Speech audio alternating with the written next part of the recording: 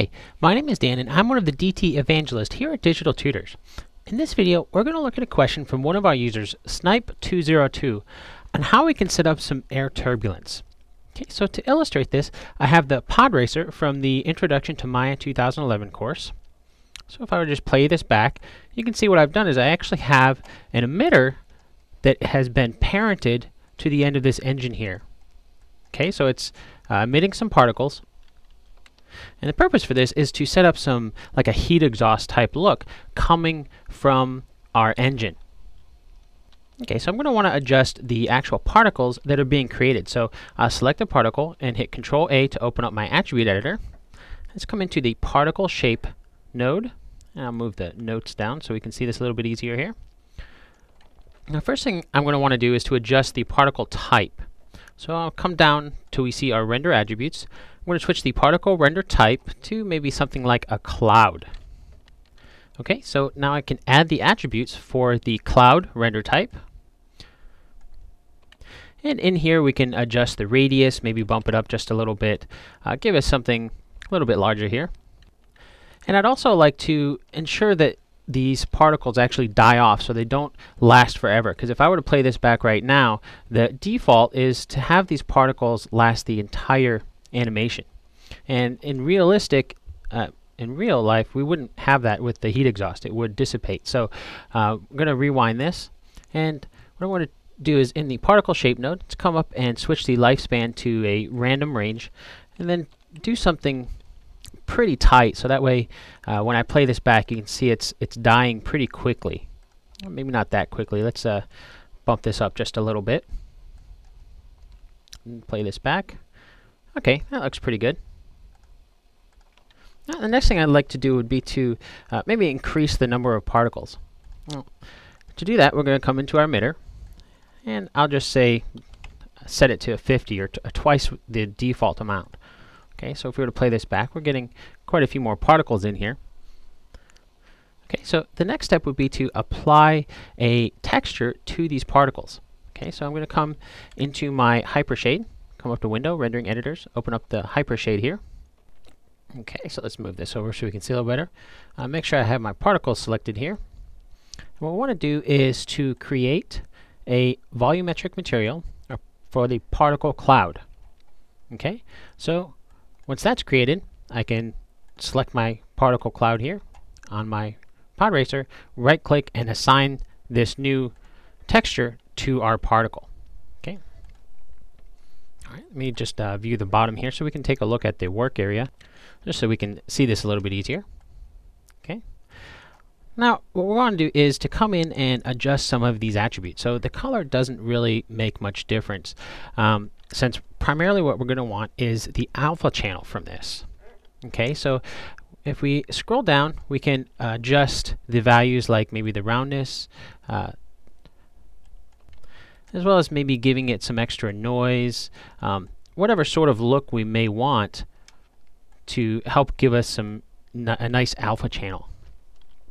So depending on what look you're going for, you may want to adjust this a little bit, but you'll see the process that we're going to go through to help give you an idea of what sort of settings you may need to do in order to get the look that you're going for. Okay, so I'm just going to leave these primarily at the defaults here. But we're going to want to make sure that our transparency is not set to nothing, or not also not set to a full transparency. So we'll just leave this right in the middle here. Okay, so with that set up, what we're going to want to do next is to set up some render layers for our objects. Okay, so we're going to want the particle shape to be on its own render layer. So I'll come into the render layers palette here. Let's go ahead and add this to a new render layer. This will be our particles layer. And then for everything else, we'll add that on its own layer. So I'm going to come in to Window, open up my outliner here. That way I can select everything else in my scene and apply that to a new layer. So this will be my pod racer. Okay. So I have my pod racer on one layer and my particles on another render layer. Now if I were to come in to my render view here and just do a quick render from my render camera just to see what the position is for everything. We'll see that I do have an image plane set up on here.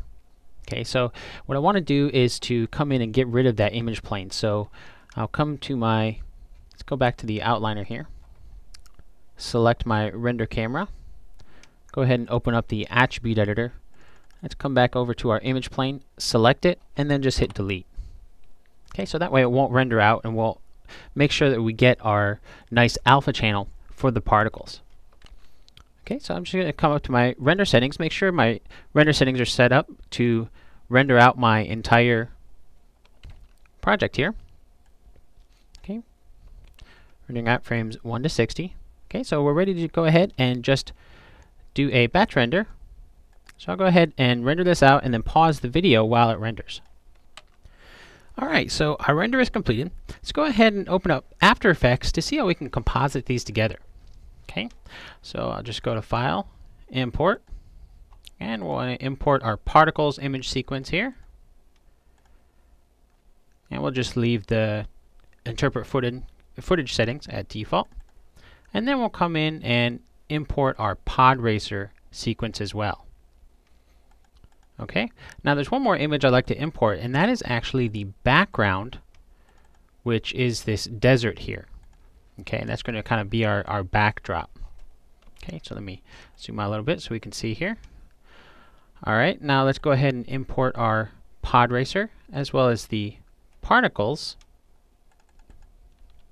Now if we were to scrub through our timeline right now, we can see that our particles are very dense. And actually I'm going to go ahead and move them behind the pod racer, that way they'll be behind that layer there.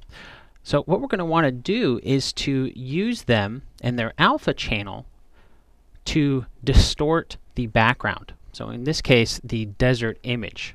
Okay, so what I want to do is to duplicate the background, and then what we'll do with our particles is to, to our duplicated desert here. Let's go to Effect and go to Distort, and way down at the bottom, we'll go ahead and use a wave warp. Now it looks like it got cut off on the video there, but it's at the very bottom.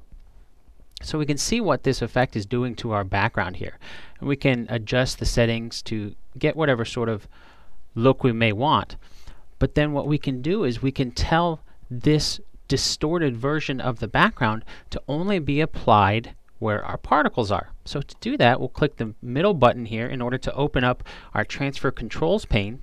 And then we can adjust the track matte to use the particles as an alpha matte. Okay, so when I did that, it looks like it disappeared.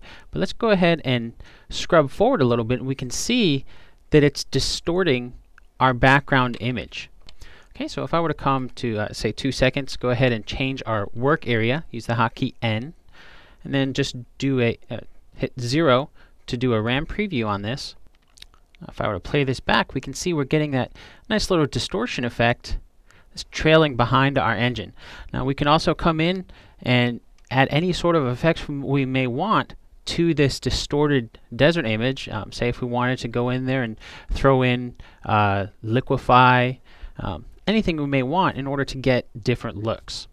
And now even though in this example in Maya I use cloud particles, you could tweak the settings for your particles, adjust the volumetric shader, or even use this technique with some instance geometry to get a really wide variety of results. So this most certainly isn't the only way to get this effect, but that's just one way that we can set up some air turbulence that we can then tweak to fit our needs in post-production.